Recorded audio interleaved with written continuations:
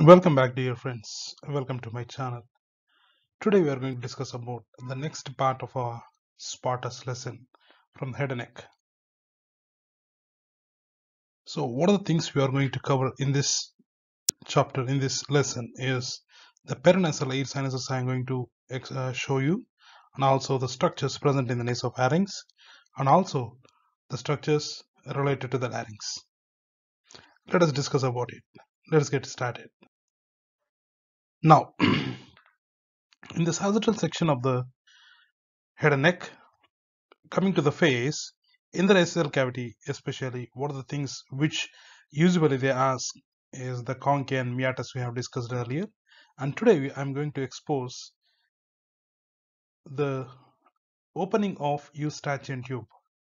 So the cartilaginous part of eustachian tube is opening into the nasopharynx, lateral wall of nose, or the nasopharynx. So this particular thing they usually ask in the examination. They pass any probe through this and ask you to identify that particular opening and mention the structures opening into it. Okay, so what you have to write is it is a cartilaginous part of eustachian tube opening into the nasopharynx. Then above the next one is above the cartilaginous part of eustachian tube opening, there is an elevation. This elevation is called as tubal elevation. Tubal elevation. So sometimes they may pierce this, and ask you to identify that structure. Okay, so there is a as actually the eustachian tube, the opening, it is a trumpet shaped one. So trumpet shaped one, anterior part of the trumpet, as you can see that it is a widening part will be present. So here in this widening part, surrounding this widening part, we can identify this elevation called as tubal elevation. Next one which you are going to see is the four paranasal air sinuses. Four paranasal air sinuses. So sometimes they ask this particular thing, they put any probe in this and ask you to identify that particular structure. So frontal air sinus, where does it opens? So frontal air sinus opening you have to study. Okay, the next one is sphenoidal air sinus. Sphenoidal air sinus, where to identify the sphenoidal air sinus and where to how to identify the frontal air sinus.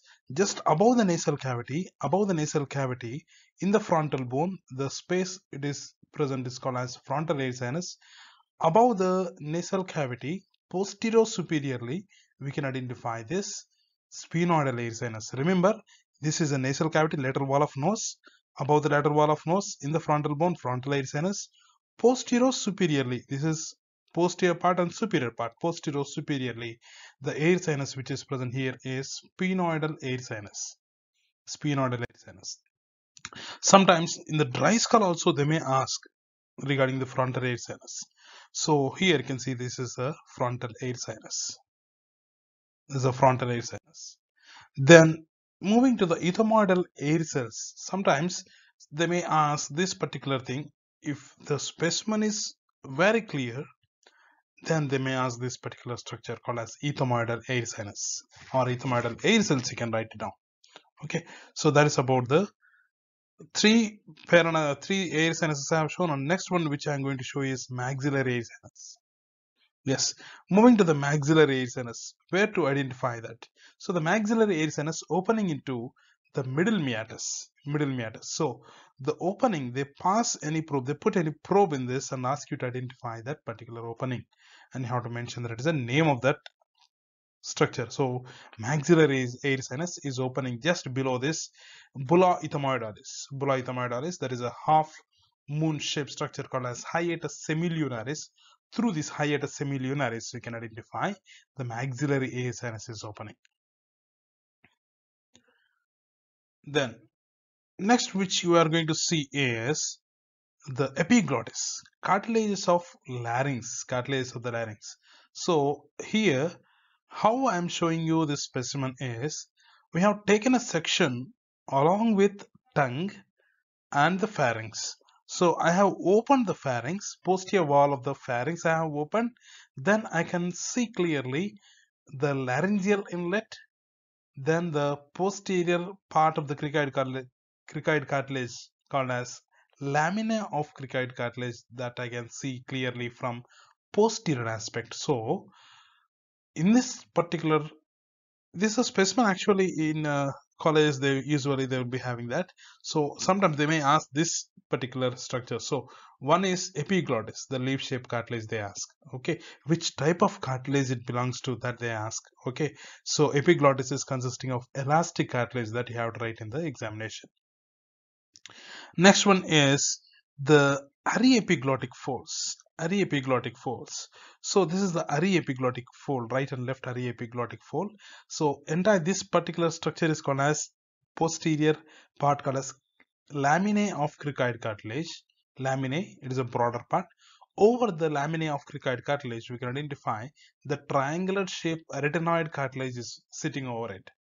Okay, so the cricoid cartilage, laminae, and the arytenoid cartilage, they're all covered by the mucous membrane, so we cannot see clearly unless and until if they remove the mucous membrane, then only we can identify the muscles which are attached to the posterior part or laminae of cricoid cartilage and the arytenoid cartilage. But in this specimen, what we can identify is this is the laminae of cricoid cartilage, then over it arytenoid cartilage. In the ariepiglottic fold, we can identify corniculate and the cuneiform cartilages are present. So they may pierce this and ask you what is this fold. Okay, so ariepiglottic fold, what is present in it means corniculate and the cuneiform cartilages are present in it. The next one is the piriform fossa. This is the piriform fossa, just lateral to the ariepiglottic fold, which we can identify the depression called as piriform fossa. So piriform fossa, they put any probe in that and ask you to write the boundaries of the piriform fossa. Okay, so you don't write it as smuggler's fossa. The name is piriform fossa. Remember that the name is piriform fossa. You have to write the piriform fossa only. Okay, so the boundaries you have to study and just write in the examination. So medially ariepiglottic fold, laterally which structures are present, all the things you study and write in the examination. Then moving to the next structure is the soft palate. Soft palate. Just above the tongue, the projection, hanging projection is called as soft palate. The questions usually they ask regarding the soft palate is muscles of the soft palate. Muscles of the soft palate. Any 3 muscles they may ask, or any 4 muscles they may ask. Okay, 4 muscles of the soft palate like that they may ask in the examination, practical examination. Then here in the sagittal section, we can identify this is called as epiglottis. Epiglottis. Then the tongue, as you all know that tongue, the next question may be sometimes they may ask the extrinsic muscles of the tongue and sometimes they may ask the nerve supply of the tongue. Nerve supply of the tongue. So that is about the spotters which we have covered in this class. In the next class, we are going to discuss some other structures usually they ask in the head and neck, and then we'll jump into the limbs. Already limbs have started. The osteology part I have finished. Now the gross anatomy structures I'm going to show you in the next class. Thank you, dear friends. See you soon with the new class.